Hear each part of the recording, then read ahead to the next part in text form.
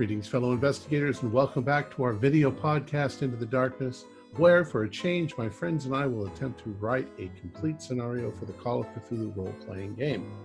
I'm your host, Tom Rayleigh.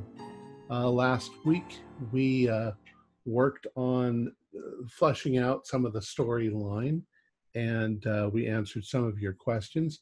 I got quite a few comments this week, so we're just going to answer some of the things that we read. I don't want to read the comments, all of them. You can see them in the descriptions. So let's go ahead and get started. Oscar did an outline for us, which we looked it over. Tyler, you wanted to talk about the copyright issue on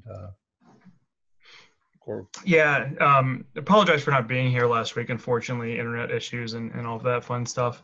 And I know that we talked about this, you guys talked about this last week, where we had originally decided that we were going to use Golgoroth as our great old one.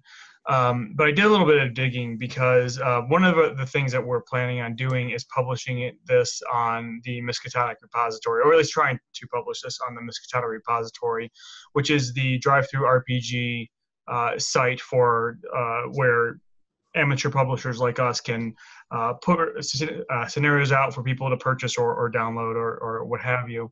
I started looking into that because I did remember that there was, some issues that that Chaosium had come out with, where you could only use certain creatures or certain great old ones, and to be sure, I also emailed Chaosium, and they were nice enough to respond back to me. What it comes down to is there are certain authors or copyright holders which are not either, I don't know if they're not allowing them to, or it just hasn't been worked out yet, where their creations are not allowed to be used by Chaosium under license. And technically, I think when you put something in the Miskatonic repository, it's under the Chaosium banner, so it kind of includes this. And I'll send a link so that we can put it in the show notes on YouTube of where the rule of this is, but it's I'll just read it. It says, material included in Chaosium products under license. Licensed material not available for community use includes, but is not limited to, the mythos creations of Ramsey Campbell, the mythos creations of Brian Lumley, and mythos fiction released by Chaosium under license. Please check the copyright statements in your Chaosium products to determine ownership and copyright. So what I took this to mean is if it's not something that is either in the open, world or whatever you want to call it, that's not under copyright, like I believe Lovecraft's creations are not under copyright at this time, at least the literary ones, but others are. And when I looked at it for Golgoroth, I want to say it was Lynn Carter, but I could be wrong. I'm probably wrong on that, of who created it. But I could not find a trademark or a copyright on Golgoroth. But to be sure, I emailed Chaosium, and they said, yeah, unfortunately, at this time, we can't use it. So I know some people have been asking, why, we moved away from it and what the restrictions were, and that's what it is. But it just means we get to be more creative. Yeah, I'm curious, you brought up Ramsey Campbell. Did it say we can't use Ramsey Campbell stuff? Yeah, I know Ramsey Campbell is a big no right now. Right. I mean, and if you look at the 7th edition books, his stuff is in there. Sure. Glocky and all that stuff. In fact, some of the scenarios that were published have that. But I do know that, a couple months ago, probably about 6 months ago or so, Chaosium did send out a notice to a number of authors and publishers for upcoming books that if they had that material in it, they had to take it out before it was allowed to be published. Wow. So probably some copyright issues that are being worked through. Copyright is a messy place. Yeah. Yeah, I said just make up our own. But. Yep, exactly. Let me say too, for the record, I'm not speaking on behalf of Chaosium or Into the Darkness or anything. This is just the research that I did on my own. Could very well be wrong as to the reasoning behind it, but that's what it's stated on there, and that's what Chaosium emailed me, said unfortunately we can't use it. Better safe than sorry. Yep. Yeah. Exactly. Thanks for taking the time to look that up for us. Yeah, absolutely. All right. Well, one of the things that came up in some of the things people wrote us was the idea of a sort of a theme to our game, whether we wanted to make it, as they said, Descent into Madness, a treasure hunt, chase against time. And I think that there are elements of some of those things in here, not really the chase against time, but they're looking for their missing comrades. They're looking for a place to do a movie. They're isolation. Right, it's the search, right? The primary plot driver, right, is this idea of a search. They're searching for material to film. They're searching for these fossils. They're searching for the missing team. They're looking for something, whatever it is that they happen to be looking for out there. And then the horror part that comes in is from the isolation, and then that and beyond the isolation, there's a active, basically being hunted. You have this cannibal who's out there after the players. You have these creatures who want to sacrifice them out there after the players. And so they're now out here alone, kind of oppressed by these threats. So it's a search that turns into survival, I think, is the best way to put it. Yeah, Yes. Pretty much everything's out against them in this. You got the weather turning, you have the creatures. There's a lot going against them. I think one of the things that's a big positive for this is the fact that it is a search. So it's not something they're going to just, easily abandon and turn around and run, because they are hoping. We need to lead them to believe that the paleontologists are alive somewhere, so that they continue to search for their comrades. Maybe once they get, yeah, and then they hit that point, and then they get snowed in, and then it's really hard for them to back out at that point. Right, exactly. So it's enough of a hook to get them to where things start to happen. Right. From that point of view, I think making one of the missing paleontologists could be like the mentor for one of the player characters. This is my beloved mentor who taught me paleontology, and he's gone missing, and so I have to find him. That's definitely a good. Yeah. What else did we get? We got some questions about the location of the mine. That's not really important at this point. But we did come up with the idea that the creatures produce heat during the winter. So if there's snow on the ground, it might melt near the temple or where they are bivouacked underground. Right, and I think those types of decisions can be made by the individual who writes those Sure. sections. Yeah, absolutely. Yep. Yeah.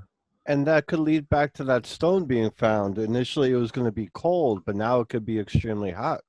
It could be hot where the stone is. Yeah. Well, hot enough to melt the snow. Other things we got were somebody suggested we have a Native American sheriff. I don't know how realistic that is for the 1920s, but maybe. Well, but I mean, if we're saying that, we don't care necessarily about super historic, accuracy. That's true. If we have it in this area, there's no reason why we couldn't have a Native American sheriff or NPC or something like that. Well, and if we're going to go with the actual place, Chicha Hollow, somebody mentioned that Sisterton Wahaipitan, the reservation, has been there since the 1860s, the Lake Traverse Indian Reservation, and that's part of that reservation area. So that is something that we can use, but I think to me that was primarily an inspiration. Yeah. For the scenario. So whether it's that actual location or it's a similar location, I don't really see too much of a difference, and I really don't want to get too bogged down in the weeds of realism. The details, yeah. Right, we want to tell a good story and have a fun scenario. We don't want to get. See, I always find it funny how there could be great old ones and creatures and magic, fighting and all this, but oh my God, there wasn't a house on that corner of that street in 1940. You know, you gotta have, you know, if you could play with having a demon chasing you, you could play with slight inaccuracy. Well, yeah, not to dismiss it too easily. No. One of the things about Call of Cthulhu is people like to set it in a correct historical place. Mm-hmm. You can't have phones in 1792. No. That's the historical context of the setting is very, very important. But I mean, this is if you go to this place in real life, there are not sand creatures and a mine and this abandoned ghost town. Just like if you were having the reservation be a 1 mile to the east as opposed to right on Chicha Hollow, right. I don't think should be the big red flag of the. If it's right, because like if you're going to have include the Mountains of Madness in a scenario, right? That's not real at all in Antarctica. What?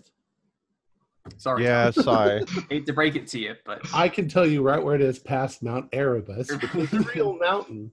You're gonna have to cancel those plane tickets. I do like keeping historical accuracy with the proper, you know, weapons, proper houses, type of housing, type of vehicles, you know, but having fun with it, right? Right, exactly. Right. So one question that I had, and I probably missed it. We probably talked about this, but you know, we've got the town, and I do have one question about the town. But where the let me see here, where the cannibal is and the abandoned campsites and all that in the mine, how far in the ghost town, how far are we having that away from the actual town? It's far enough, right, where they can't just, you know, say, well, I'm just going to walk back, you know, in the snow, even though it's, you know, going to be 6 hours and I might die. Right. We established they're going to have to use horses. Okay. And I think we were going to allow maybe a vehicle, but it was going to be treacherous roads, so the vehicle might get bogged down. Okay. No, I think if they take a vehicle, it would be lost. And I think that's something the townspeople would warn them about, like, hey, looks like a storm's coming. Your vehicle's not going to do too well out there. You should rent some horses from so-and-so. Well, the town was established and destroyed before there were cars. So there are no car roads going out to the town, the village, the ghost town. And the horse trails have all been overgrown. So, yeah, there's no way for them to drive a car out there. Okay, but we're saying probably it's at least 20, 30 miles. I mean, we don't have to, I'm not looking for us to decide how far exactly. I'm just looking for an estimate. That's about the range I was thinking, okay. 20 to 30 miles. Yeah, okay. Too far for them to just turn around and head back.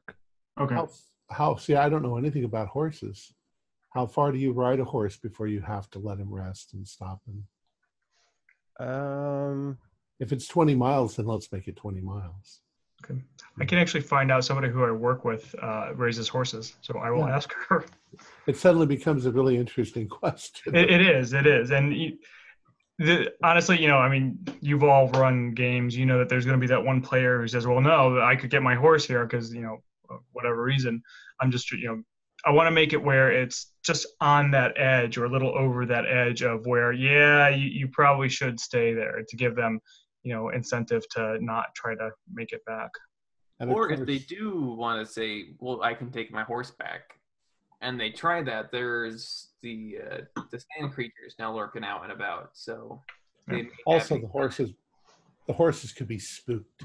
Oh, that's true. With the curse, the horses could start acting. And with the storm, they could get turned around and all sorts of fun stuff. Okay. And then the one question that I had on the town, which I don't remember us bringing this up, but again, I could be wrong. Are we going to have a train, the main town, be a train stop as well? because I did look, and there were trains at this time going all throughout South Dakota. Now, there were some big areas where there weren't train tracks, but I didn't know if we wanted that to be, kind of like a train stop. Now we're talking about where the hotel is, where they first get to. Yeah, where they first go, not the ghost town or anything like that. I think that's reasonable. Okay. It wouldn't be like a major train route, but there would be a train that would come through. Okay. Maybe on its way to Fargo. So just doing a brief search, it's saying if a horse is doing a steady trot between 5 and 10 miles, it'll need to take a rest. It says, though true endurance horses can cover 100 miles in under 10 hours. There are exceptions to this rule. Wow.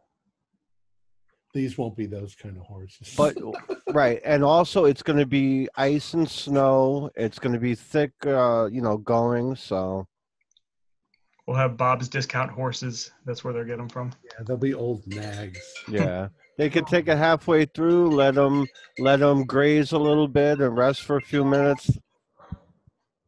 That's when they could start getting spooked initially. Okay, I like that. And then by the time they get approaching their second rest, it starts to snow, and then they're really. Yep. Yeah. And if it starts to snow and they immediately run back and dash to town, you could still have the sand creatures could follow them back and attack the town itself. That's still a possibility. So. It snows and the trail disappears entirely. Yep. Mm-hmm.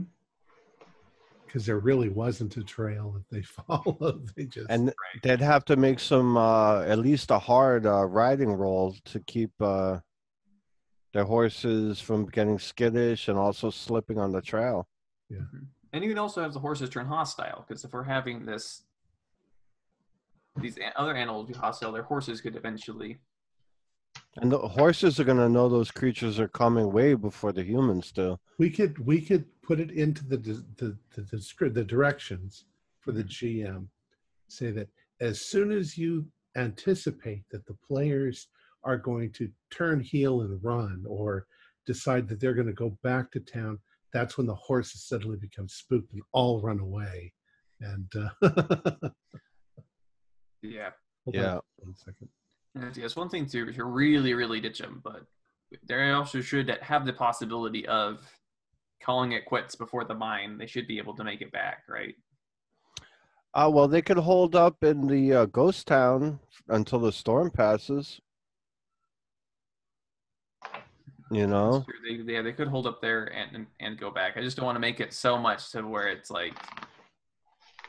And then they still should have the option of. Right, they would just have to go through, the cold, and or they could do the logical choice and hold up in the town, build a small fire, and then the sand creatures can attack the town. Well, and another thing to keep in mind too, and I just looked up to make sure that I was right. Sand dwellers do have a chance to have spells, so we could absolutely have like a sand dweller shaman or whatever we want to call it, who has the ability to, I don't know, cast illusions or whatever we want to make it, confuse the players, to enhance the snowstorm, do whatever the keeper needs to kind of push the players forward. I don't want it to be too railroady, but it is what it is. That's going to be the keeper's choice, right? Of how they want to run it. We should definitely bring up the tools they can use depending on the situation. So let's look at it from this point. Now, if they make it halfway there and they want to go back, are we definitely going to have the attack on the town happen? Or is that only an option if the players go back? I don't think that the town is close enough for there to be an attack on the town. I just remember a couple of weeks ago we mentioned that they go back to the town and it's emptied out. They were taken by. I do think that if the players freak out about, they start to suspect that there's something wrong, then why don't the sand people realize that, and rather than allow these people to go back and tell others, they start using illusions and stuff to keep bringing them back to the ghost town. Blair Witch Project style? Yeah, that sort of stuff. That's always fun, that no matter which direction they go, they always end up back at the ghost town.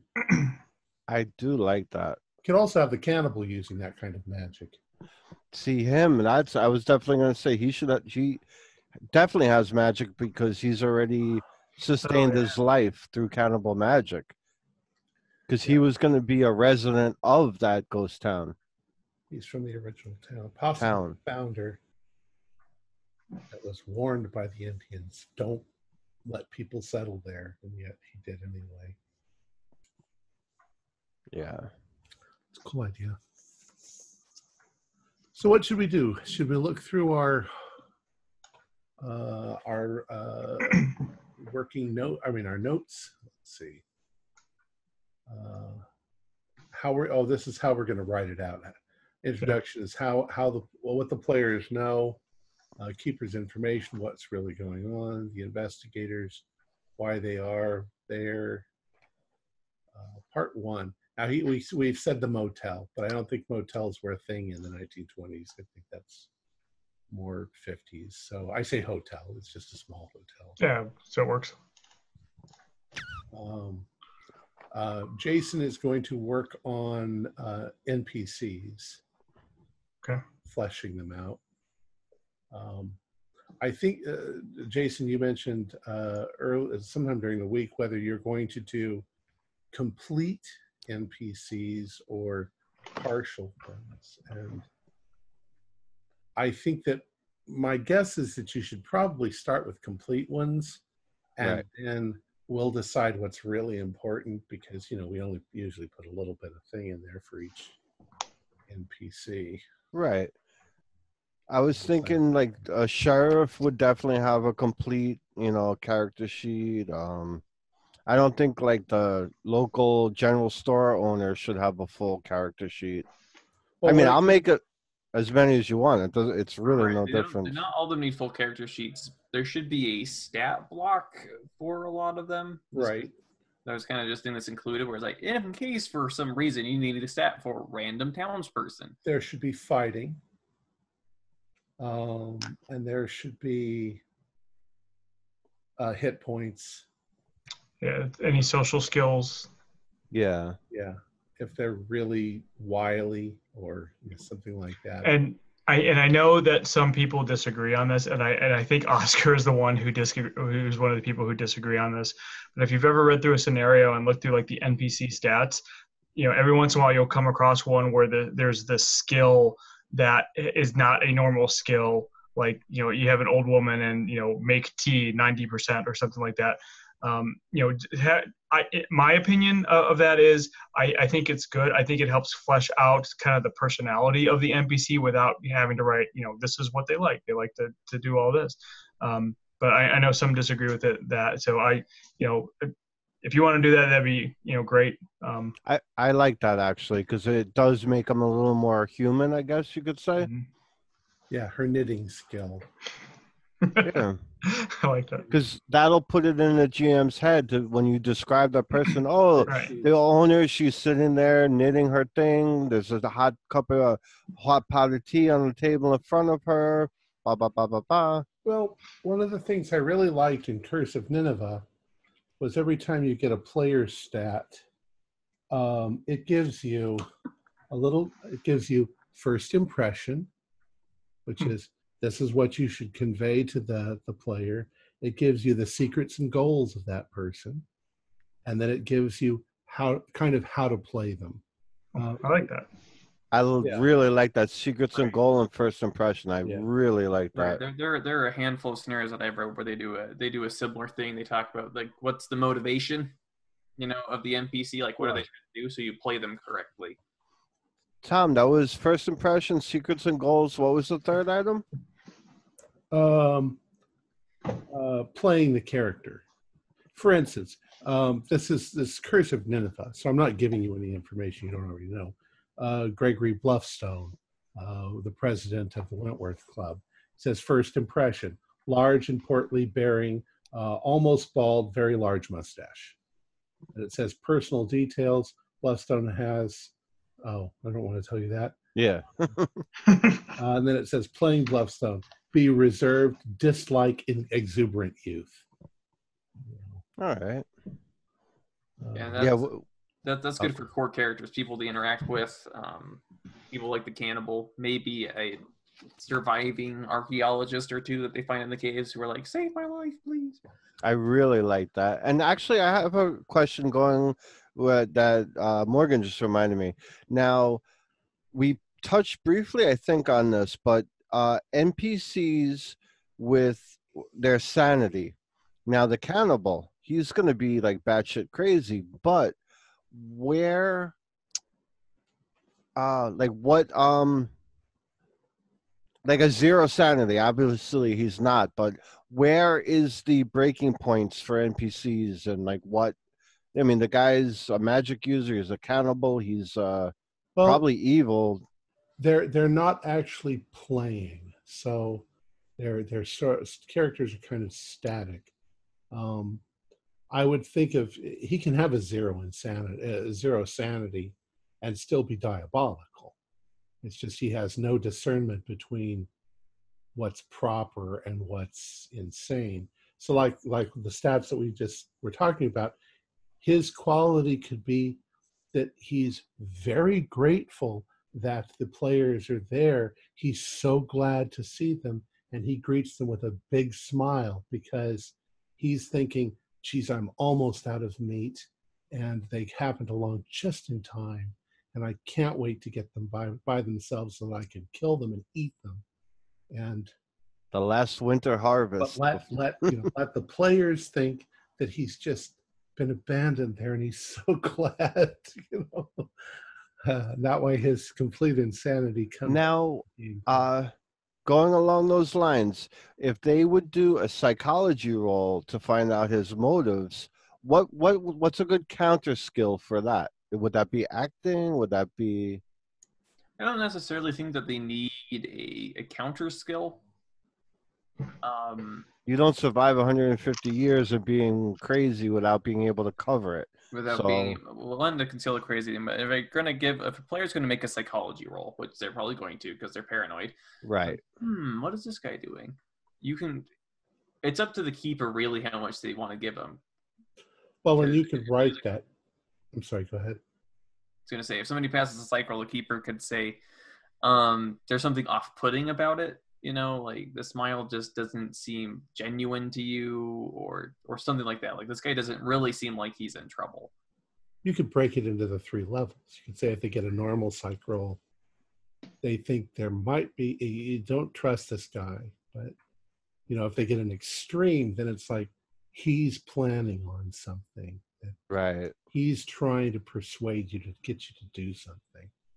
So I don't think I don't think what you're, it may be wrong, but that you're asking if a psychology roll would be able to tell him that he's crazy. I think it might be able to hint at there's something off here,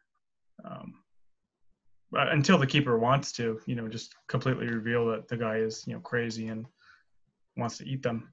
Of course, the guy is an old man living in a ghost town, wearing tatters and rags. I think they're going to think that he's crazy. Right. And play up crazy. Crazy doesn't mean harmful. That's what he really is. It's incredibly harmful. Yep. All right, and then also you're getting into this, like making like opposed roles that might bog things down. Like I don't think NPC shouldn't like try to defend against psychology. Do we do opposed roles anymore in Call of Cthulhu? Is that you do if somebody's trying to like kill you. Yeah, I think the way that the rules are written is for NPCs, you take their skill, and if it's above 50, they have to get like a regular success or a hard success, something like that. It's dependent upon what their skill level is, what their opposed skill level is. Yeah, opposed tests are really for combat situations or like player against player stuff. And yeah. Besides, if they kill him, they kill him. Yeah. That's murder. Dinner table.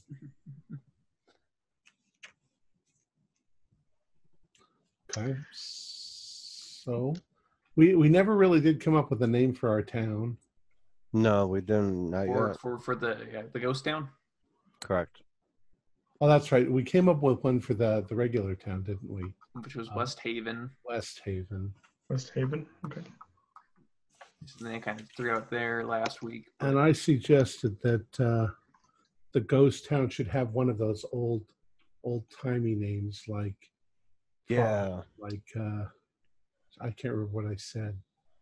You said something like Prosperity, but we're talking about Jason. Prosperity. Yeah, I wasn't. I don't know. I like the cannibal being named Jason, but I don't think the name. I don't know. He brought them there.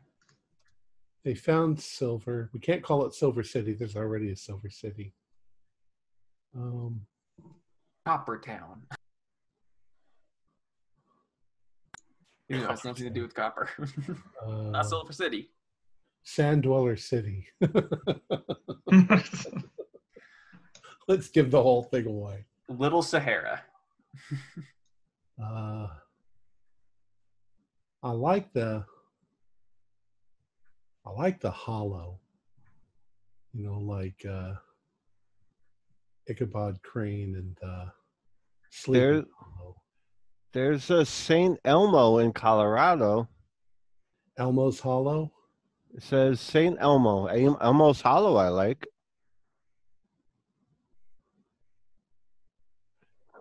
And there's going to be one of those things as you're going into the little ghost town that's got a sign hanging on it that's half hanging. Yeah, absolutely. Bitter Water or Bloody River. I don't know. We don't have to come up with a name yet. We can submit a bunch of different names and pick. All right, so we start with the hotel. I'm going to be doing all the pictures and cartography for the. Yeah, you're working on the maps. Jason's working on NPCs. I believe that's what Zane was going to help you with. Yeah, I'll start it when he's done with his classes. He can get back on track. I'll be back next week. Yeah. And so a lot of the writing then, I guess the writing team here is that Tyler and myself then? Okay. So. All right, so you and I just have to split up these sections here. And then Oscar's going to do editing. Mm-hmm. Yeah, he'll edit together at the end. So, Tyler, do you want to me, there's a logical division here at like the, around part 3, part 4, there's like the end of the storm and the climax, and then there's like leading up to that. Mm-hmm. And that seems like a reasonable place to split it, if that works for you. Yeah, I'm good with that. Look at this.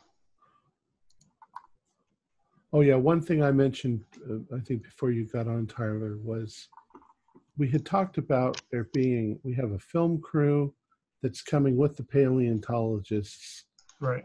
And that we had said they have guides. And I suddenly thought, if they have guides that are familiar with this territory, would they say, yeah, we're not going in that area? Because they'd already be familiar with the bad mojo that's going on in that area. Tom, actually, I was thinking about that also. So they could be outdoor guides. They don't have to be from the direct area. I mean, outdoorsmen.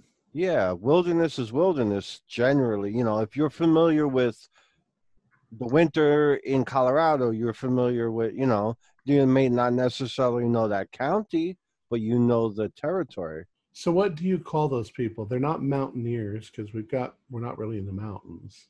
Outdoorsmen. Trail guides, outdoorsmen, survivalists. Trappers. Survivalists. And that leads me to one other question. Are there going to be other film crew and paleontologists besides the player characters, correct? Or no? No. Because the players were coming in, and the way I see it is the archaeologists, when they found the bones and they found like these artifacts, they got so excited. They're like, we need more people and equipment. And so the players are the more people with the equipment, but the team they came to help, the team they came to join pretty much has disappeared. Okay. Okay. And I also had an idea that it would start with the paleontologists being contacted and told that their comrades have disappeared and they need to go in there and find out what happened to them. Of course, it's in the police, I guess. No, your idea works better. And that the film crew have cross purposes. Their one purpose is to film the paleontologists doing their digging, but in reality, it's to scope out a Western. Right. And they could have accompanied them, if you're trying to think about how to branch those two together. When these people were preparing to go help make this discovery, the film crew was like, hey, can we tag along and get some footage? And it'll, like, it'll sure. It'll give the film crew a reason to go wandering. So then you get the film crew coming in with the archaeologists. And then they already have a reason to work together if some players want to be from the film crew and some want to be from the archaeologists. They have a reason to work together. If they're separate, then the film crew wanders off, do their own thing. They can find them dead later. Or I know they're all supposed to meet in that town to go on this expedition. Only a group of the paleontologists arrived first, and they decided to go start. And so when our guys get there, they'll wonder, where are our friends who are supposed to be working with us? They'll say, oh, they got impatient and they left. They went out there. Okay, that makes sense. And so one of them... surprised that they're dead. One of them was the guy's mentor. Right. They just couldn't make it on the same train. If they're impatient and they just leave really quick, though, I'm worried that would lead to less of an investigation in the town. That makes sense. If they're really, because they're like, oh, we just have to go catch up to them. They might just skip over some stuff. Well, what are they getting in the town again? It's the clues about the mine and the ghost town, right? Right. So I'm just thinking, because if they're going out into the woods because the people who were supposed to help them out might discover it before they do because they were impatient, might lead the players to being impatient. Whereas if this original team that went out was like, oh, we need some more people because this is they're like, oh, this was way more than we were expecting. We need to expand our operation. And they're calling in for backup, and the backup gets there and it's like, oh, those guys, we haven't seen them come back to town for a few days. But they still have to go into town to get horses, supplies.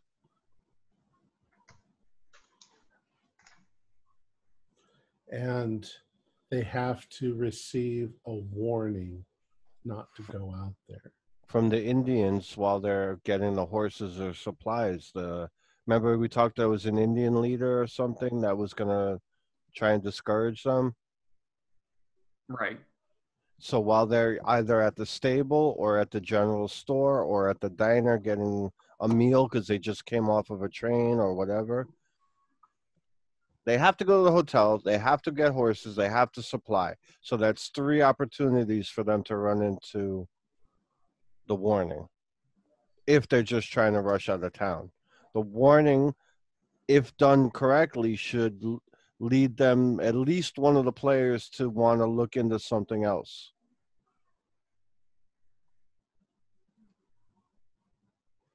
They also don't know how to get there. So they have to do some research to find out where the ghost town was. Yep. Yeah, but they're not trying to find a ghost town though. They're trying to find the camp, the paleontologist camp. Right, but if they know that the paleontologists went to the ghost town, then they'll need to figure out where it is. Or that they knew that their camp was near the ghost town. Or the film crews heard rumors of the ghost town. Which would force them to talk with the Indian, because that's the only one who knows the real location of it. So there's 4 opportunities to get the warning at the very least. The archaeologists wouldn't know that they were camped near a ghost town unless those archaeologists sent back a report saying that they were. Unless they left a note or something like that that said, hey, we're heading out, we're going to this location. Or maybe what we could do is the players were supposed to get there a week ago, and they were delayed because of snow, even on the tracks or something. And so the other paleontology group decided to go on ahead and left a note or something for them to catch up to them.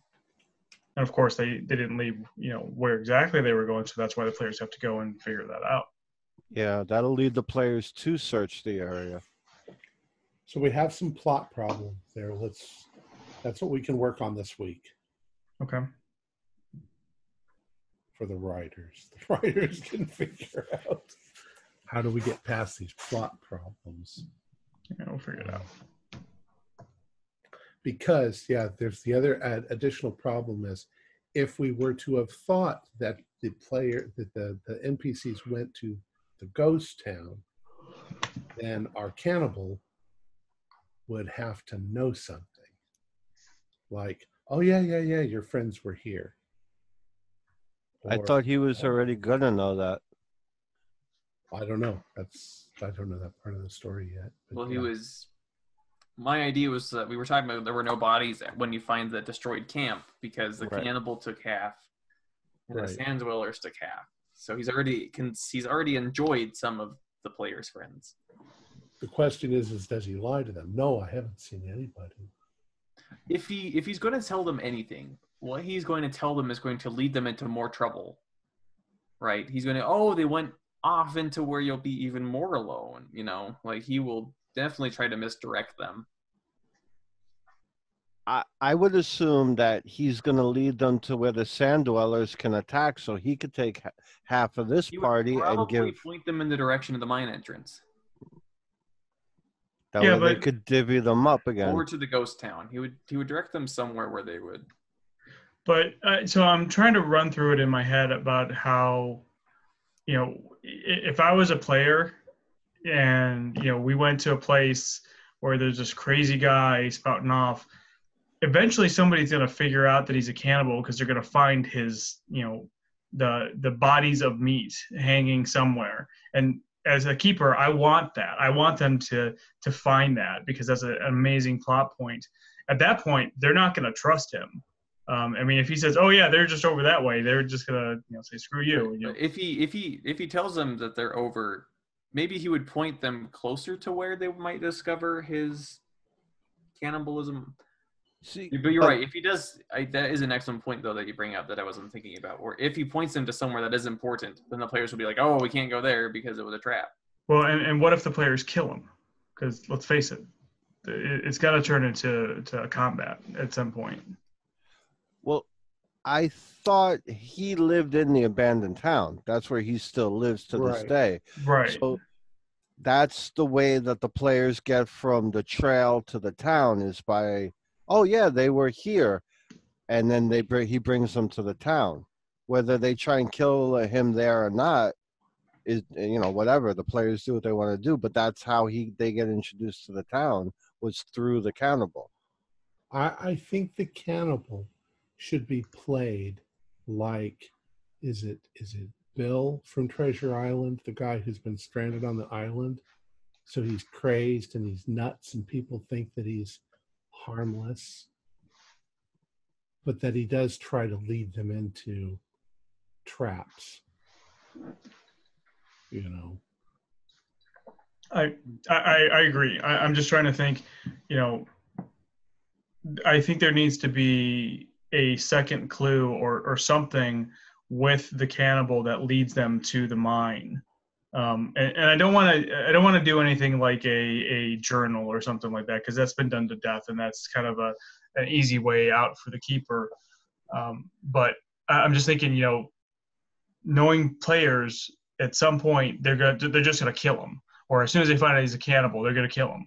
And then the information that he has to point them to this other place is going to be hanging in the air. It's not going to be able to be conveyed. So we need to have some other way for the players to know that they need to go check out the abandoned mine, because that's where the others are. If the sand dwellers are going to attack them once they're in the town, once they're snowed in, if they don't just kill the players, like if the players survive, and a couple of the sand creatures should run off in the same direction, and then the players could follow them that way if they so chose. So are you talking, when the cannibal brings them back to wherever his hut or whatever, wherever he takes it back to, that there'll be a couple of sand dwellers there as well? Oh, okay. Now I see what you're saying. If the cannibal does not live in the ghost town, I can see what you mean. What gets them from the hut? Well, does he live in the ghost town? Yeah, because he was Okay. he was one of the founding members of the town. He's been around since the town was founded in 1880. There's two things I can think of. One is, if they don't completely restrain the crazy guy, they catch him sneaking off to the mine in the middle of the night. He's not careful enough to not make noise, and because he talks to himself or something, and then as he runs off, they sneak and follow him to the mine, and they want to know what he's doing down there. And the other thing is he could just tell them that the other paleontologists went to the mine because he told them there were rocks and fossils there, that he saw big bones sticking out of the rocks, which is a lie. He just wants to get them to go there. I liked it better with him sneaking off in the middle of the night, but they may restrain him. Right, if he's restrained or if he's dead. Well, they've already come to the decision to restrain him. They've obviously there's something wrong with them, which is his cannibalism. So they might just kill him. And I thought there was going to be a diary from the 1800s of like a mother or a wife that lived in the town when the people started going crazy. Remember, they were pulling up those rocks and it was causing them to fight over them. Right, she'll talk about the mine, but I'm not sure in a mother's diary she's going to give exact coordinates. You could have, we did mention a paleontologist's diary. I know you just said no diary, but it could be something in there that says the crazy old man says that he's seen fossils at the old mine. We should check that out. And that whether they actually did or not is irrelevant. They might think, well, maybe they did go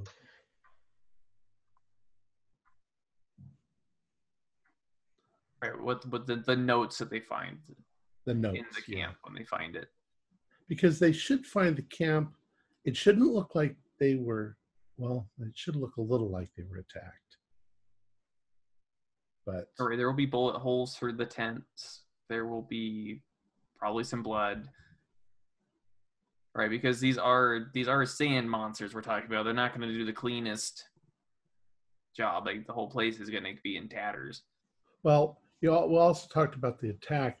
Should the attack come, I was going to say, don't we want to kind of wait a little bit? We want them to first notice that their food is rotting, and then that they're kind of trapped, and then the shaman of the sand people is trying to get them just to leave without any need for an attack, the same way he did with the American Indians and the townspeople. And it's only when they don't go that they attack. I agree with that.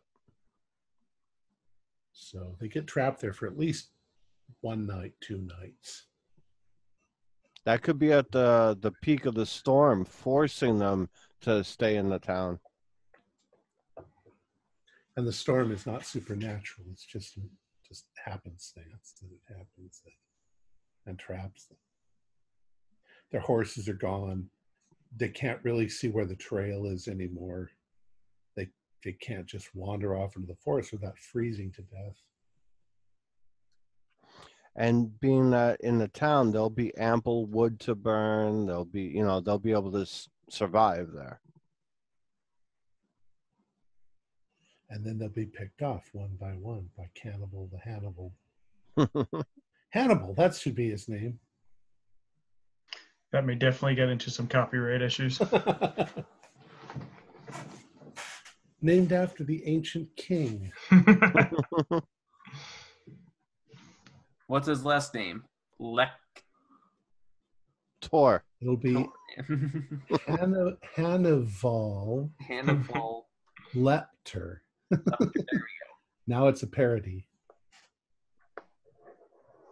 It's like this old man approaches you in the woods and he goes, "Ah, crap." They keep hearing that voice. Hello, Clarice. That's not my name. And he stands just perfectly straight. I've been expecting you. Do you have any Chianti? All right, so where are we? I think we know at least a little bit of what we're going to do by next week. Yeah, so Morgan, is there any like one section that you want to take, or? I was thinking about writing the first part of it, kind of their introduction to town, and then getting out. Okay. Then Tyler, if you wanted to write from where they meet the cannibal onto the mine, I think would be good. To kind of get the two halves kind of started. Okay. For next week. Yeah, I'll start on that. Jason, I'll probably hit you up then because since you're writing the NPC stats and all that, especially for the cannibal, that's kind of going to be, you're going to kind of be giving him the personality. So I'll probably hit you up just to kind of get some feedback on that. Yeah, I'm gonna probably be hitting both of you up for just to go over the list of the people again, and then after I finish writing them up, I'll just send them out to everybody. So that way, if anybody had any extra ideas on them, or oh no, I was going this way with it. Oh, okay, let's do that. And I'll get you guys some blueprints or Okay. plans Cool. for the hotel, the town, the ghost town. I don't think we need the caves or the temple yet. In fact, as soon as possible within the next day or so, let's just try and get a list of characters. And don't even have to have the name, just their positions. Okay, I'll shoot you an email, Jason. Well, what did let's see, hold on a second. We've got, if you look at the thing that Oscar sent us, we've got hotel staff, which is going to be a mom and a pop and maybe a couple of kids. Right. General store, once again, mom and pop. Yeah. Garage, pop. Yep. The farrier, place to rent the horses. Doctor, sheriff, library, newspaper. And these don't have to be completely fleshed out because they're not going to be able to get back to them to save themselves. And there should be a general store in there also. Yep. Oh, it is there. I had my finger right on it. Get an American Indian, some tribesmen, and then our crazy guy. Plus, you got to kind of come up with, you don't have to come up with stats for the paleontologists, but their names and what they were doing. Yeah, a couple locals in case they just want to talk to a random person. And then the stats of the sand people, Jojo and Mark. Now the sand people, that's in the Keeper's Guide, correct? Yes. Okay. Yeah, they'll give you general stats. Yeah. And there's probably 5,000 or 6,000 of them living under. I don't know how many. Oh, at least. I'll have a specific sheet for each of them. It's the companion manual. Sand dwellers in you. Like a stack. Here you go. No. This book separate. It'll be published separately. Well, you see, and Magnar does not like Cockney because Cockney He has blue. Is, I don't know. Normal golden. This whole complex society. He wanted the whole arm, but Magni just gave him the finger. Nice. All right. Cool. I think that we're good. Yeah, I think, next week we will have a pretty significant portion of this. And, inevitably we're going to rewrite some stuff and that. But, I think between Morgan and I, we can kind of get most of this fleshed out and see what everybody likes and kind of go from there. So, Tyler, when you're writing, do you write kind of a narrative and then break it up into the story? I do. It all depends on what I'm writing. If I'm writing a one-shot, I typically have the idea in my head, and the way that I do it is I just sit down and I start writing.